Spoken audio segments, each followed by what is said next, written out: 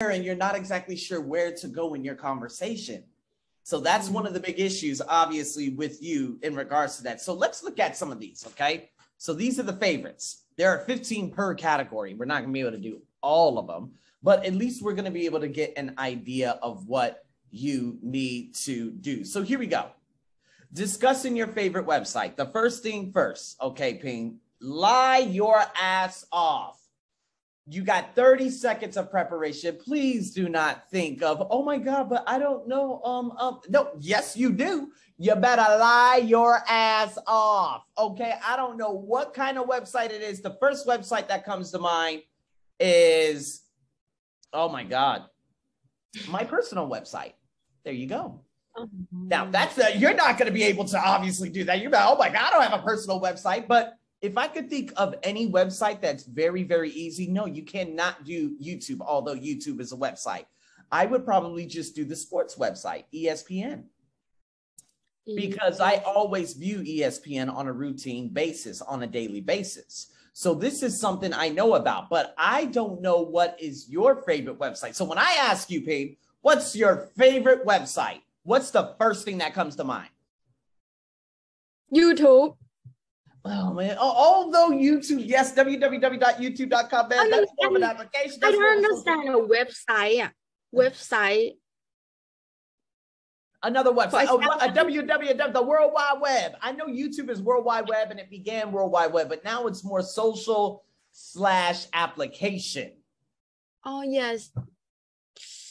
Oh my God! Is and it? So I'm a little bit afraid. I don't know. Duolingo is gonna, you know, they should be able to say, "Oh yeah, you talked about YouTube. That's totally fine." I'm pretty sure because again, you get your answer pretty quickly. I don't know who it is that grades your test.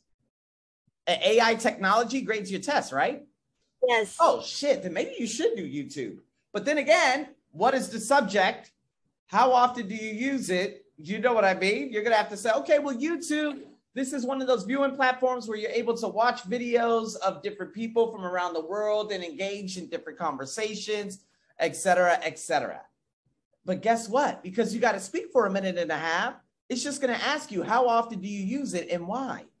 Can you speak about YouTube that much? Whereas it is very fascinating and you could speak about it for a minute and a half? Because yesterday you stopped very early in some of them, didn't you?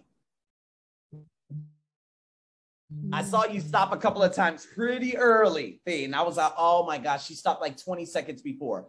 Oh no, she stopped this amount. And then you were just going in circles and repeating the same thing. So that's why I say, talk about a website that you could talk a hell of a lot about.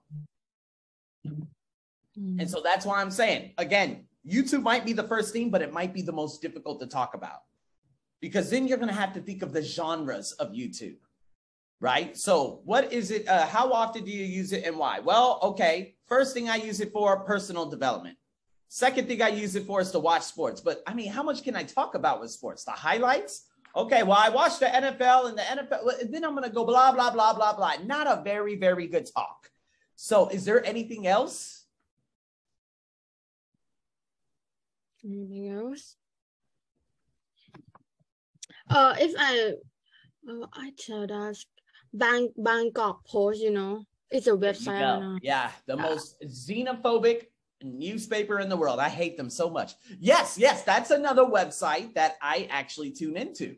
You see? Okay. And so me, again, I like to think of it as entertaining bullshit, right? Because they always got their race bait articles and all that stuff, but it is something that I could speak about more than YouTube for sure.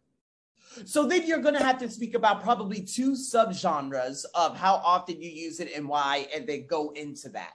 So obviously you would introduce it. Well, I would like to speak to you about the Bangkok Post. This is one of the main English distributors in terms of newspaper articles, newspapers, etc., online here in Thailand. See, I introduced it and I gave it an overview. So I'm sitting at about 15 seconds. Got about a minute and 15 seconds to go. So I'm going to have to put some storytelling into it. I realized that this is one of the 6 tips that was on a particular website. If you're able to storytell, Ping, it makes it a hell of a lot easier, right?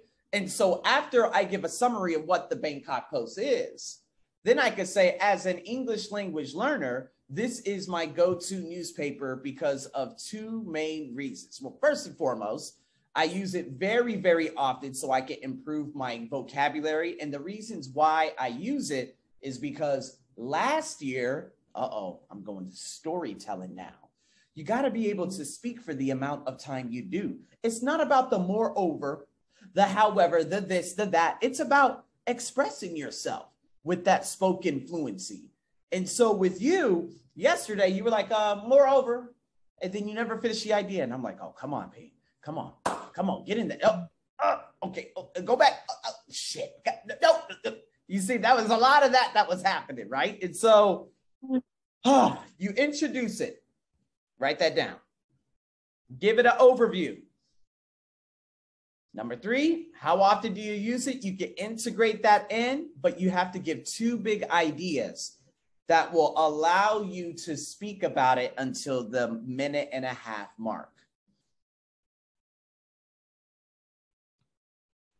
All right, now this is obviously a harder one. What I would do for homework, get yourself a journal, okay? And what you're gonna do, you get this nice little entry right here, discuss your favorite website. Just be able to dump your thoughts out on a piece of paper, okay? After you dump your thoughts out on a piece of paper and you look at it, you're gonna be like, man, my thoughts are all over the place. Yeah, that's why we have to gain more clarity and structure everything out. And then after that, when you begin to get better thoughts and you start to, construct things better, you can start putting it into voice form because your thing is the spoken fluency. That spoken fluency is everything. So if you were to just go to your iPhone and hit that stopwatch and go, there it is, okay? And I'm gonna be practicing that right here, right now. So nonetheless, does that make sense?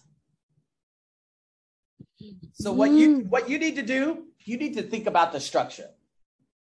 The subject, introduce it, give it an overview, and then give 2 subpoints that you will expand on until the end of the talk, the 1.5 minutes. That is the format that you need. See, you did not have a format yesterday. You did not have a format yesterday.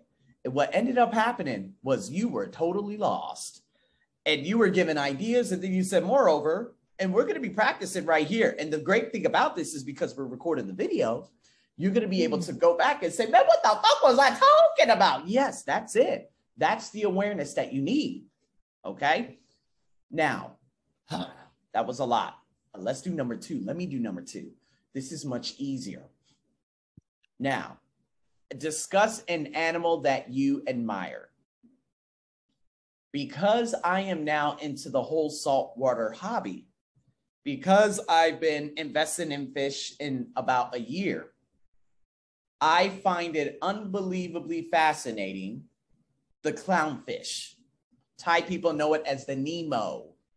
Okay, and so we have the Nemo. And so I know I could talk about it a lot because I've had to learn so many different things about the Nemo, the Chromis, the Royal Gamma, all these different types of fish, because obviously the things that I've had to overcome in the past year in terms of learning about water, phosphates, all that stuff. So based on my experience being, over the last year, I learned so much about one particular fish and several others that are in the same school as him.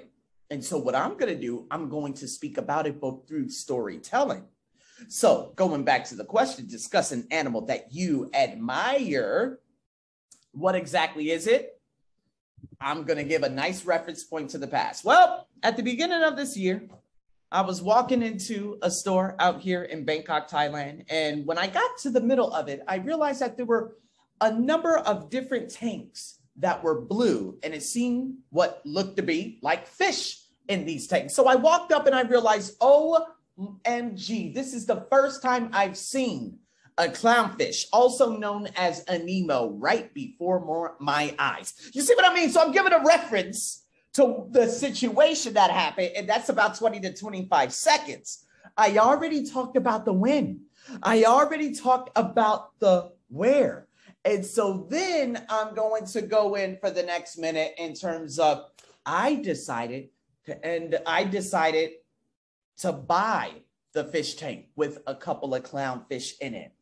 And then I embarked on a journey until this day, learning about so many things about the clownfish. So the reason why I am so interested, I'm not going to repeat the question. Ping, rule number one. Yesterday, you said you were repeating all the vocabulary. You did not paraphrase at all. If you want to score 100, if you want to hit that 100, please paraphrase. Do not say fond.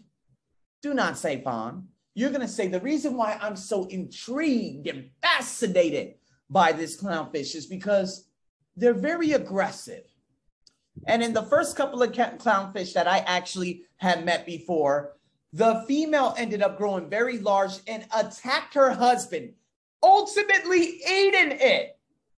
And then I had to buy other clownfish, and then those clownfish adapted the same behavior as them. So I had to take one back because it became overly aggressive. See, I'm just talking about clownfish, baby. I'm talking about what I know about. Ping, you know what I mean? And so this is what you need to do. Make a reference. I didn't even look at questions B, C, where it says when and where.